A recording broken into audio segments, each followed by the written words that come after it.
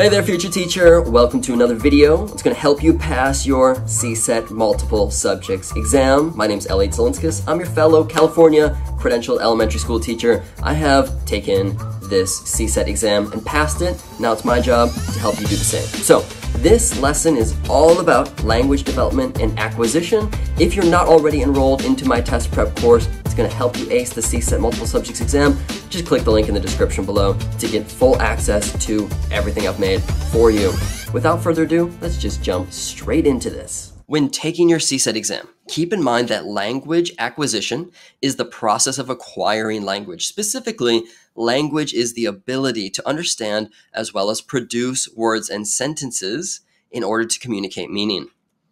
Your test administrators, when taking the CSET test, will require you to demonstrate your understanding that acquiring language involves adopting linguistic structures, rules, patterns, and representations.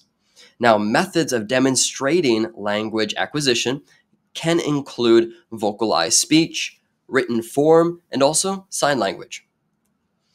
The two main first language acquisition principles is that speech perception always precedes speech production. What this means is that first we receive language in order to then and later produce language. Children learning a language begin by learning individual phonemes and build linguistic understanding through gradual language exposure.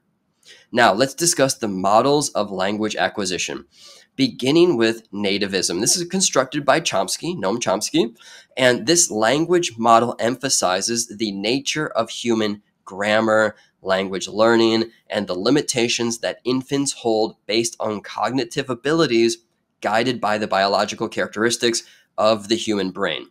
Now we have the competition model, and this is constructed by Brian McWhinney. And this language model forwards the notion that language acquisition emerges out of cognitive process from interaction and environmental influences.